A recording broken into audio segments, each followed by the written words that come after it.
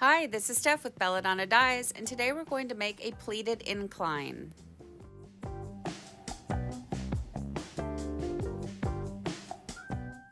I start by turning the shirt inside out and smoothing it.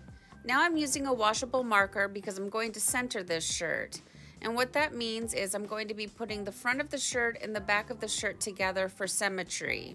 So what you want to do is mark out the center points of the shirt and then tuck one sleeve inside the other sleeve.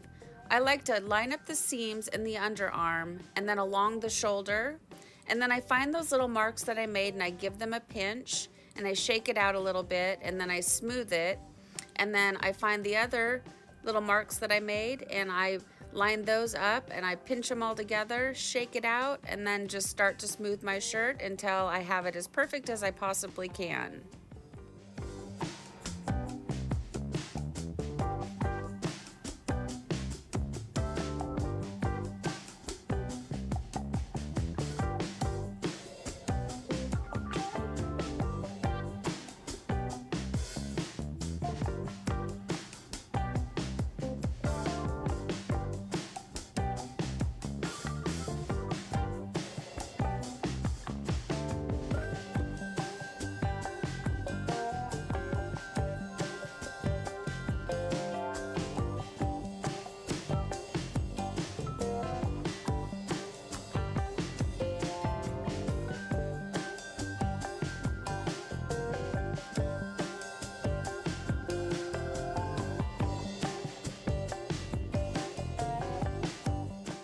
So that looks pretty good. So now I'm going to take a washable marker and just freehand on my pattern.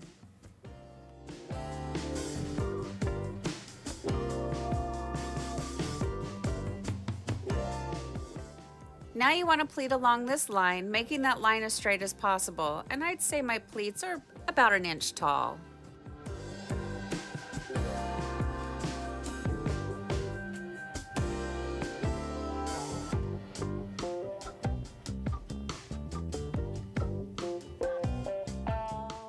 The center of the shirt is on the right-hand side of the screen, and in a perfect world, all of those pleats would be nice and straight, because when you open your shirt up, that's going to be the center line of the shirt.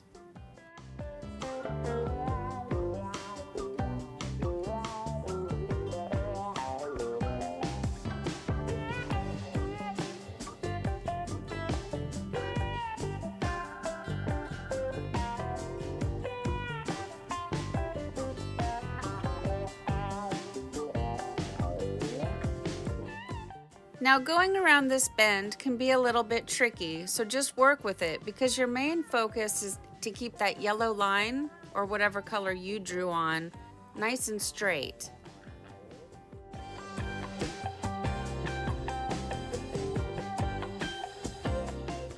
Hopefully when you make yours, you'll get it on your first try. It took me a couple tries, but I finally got it. Don't get discouraged, just keep working with it, you'll get there.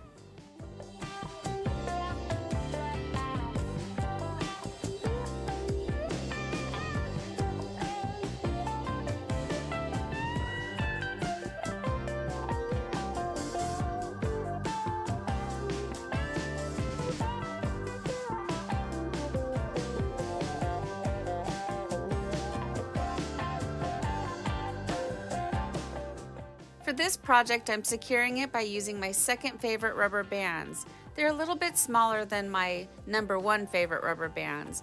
And I got all of my rubber bands from Amazon, and I have links for them down below in the description box, along with everything else that I use for tie-dye. So go ahead and check that out. It makes it really easy to find the supplies that you might want to use.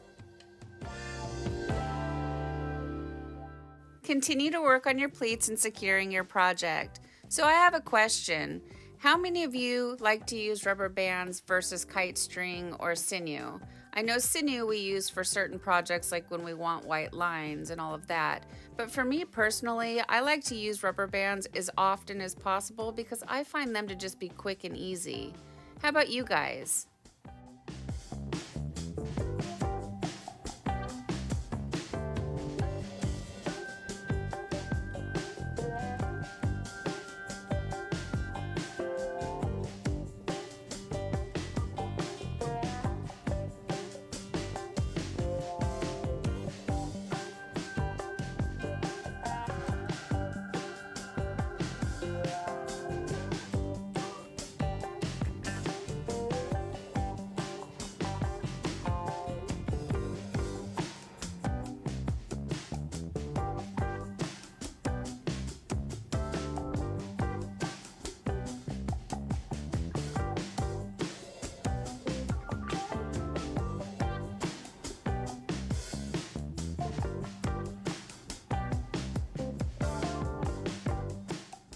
Okay, that looks pretty good. So now using my yardstick and a washable marker, I'm going to mark out my pattern. And I'm going about every 2 inches.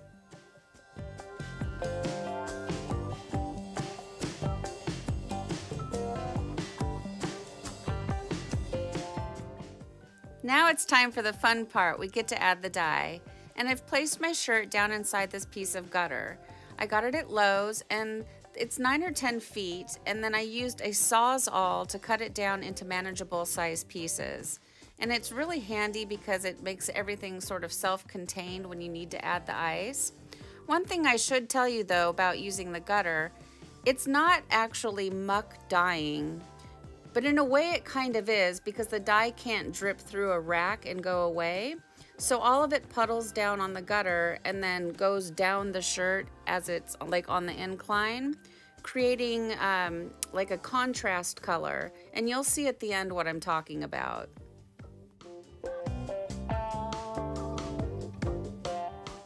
A couple things. First of all, you should probably wear gloves when you're adding your dye because you run the risk of staining your hands. Also, turquoise is a primary color and it doesn't split. So if you're looking for splits, turquoise is probably not the best color for ice dyeing. I didn't want color splits. I actually wanted to see some bright turquoise. That's why I went with it. But turquoise is kind of no fun to work with. It's one of those sticky dyes that doesn't want to play very well.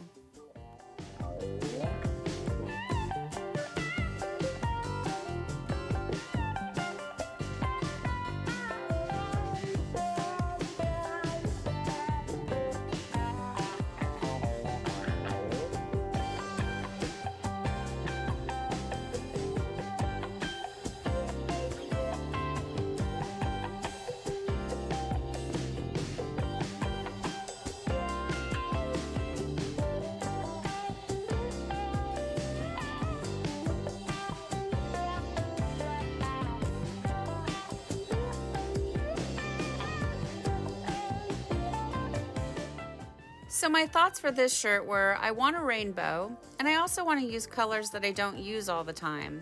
My red violet jar was pretty empty, but I cannot remember the last time I used red violet. And hot hibiscus is a really red hot pink, and so it's not my favorite, but it's close to fuchsia, and I was hoping for some color splits. So that was what the plan is for this shirt.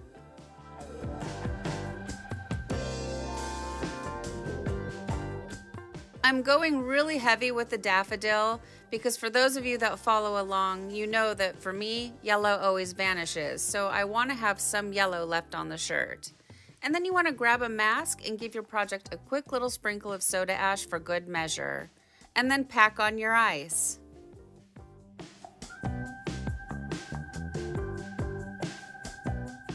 It's so exciting when I add the ice. Look at that rainbow appearing right before our eyes. It's beautiful. I have found it so much easier to add the ice while it's laying flat, but now we need to create the incline. So I'm setting it on top of a smaller little container because I don't want a super steep incline on this one. So I've got the bottom of it resting on that little container, and then the top of the gutter is hanging over the edge of the bin, so it's a very slight incline. And the great thing about having the gutter is it's all contained, so none of the dye is going to drip outside of that bin. It's just all going to drip down inside of the bin. If you don't have the gutters, I highly recommend you get it because it makes it so much easier.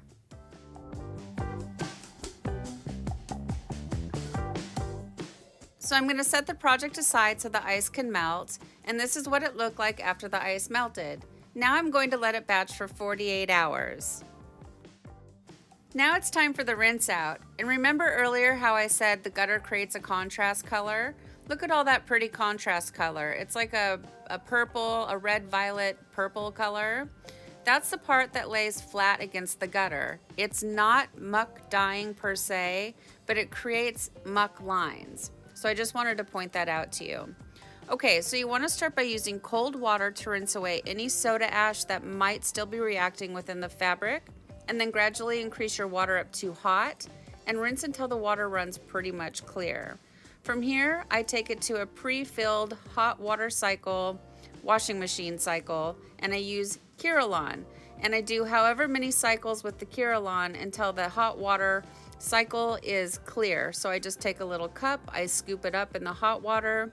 If it's clear, I know that I'm ready for my final hot water cycle using Millsoft. And Millsoft is a professional textile fabric softener that brings softness back into the fabric after the dyeing process. And these Gildan shirts are so stiff and scratchy. I really like to use it on the Gildan shirts. They take dye like a champ, but once I get through all my Gildan shirts, I don't think I'll be buying them again. I just don't like the way they feel. And then I take it and I put it in the dryer, and then I iron it, and we'll come back and see the results.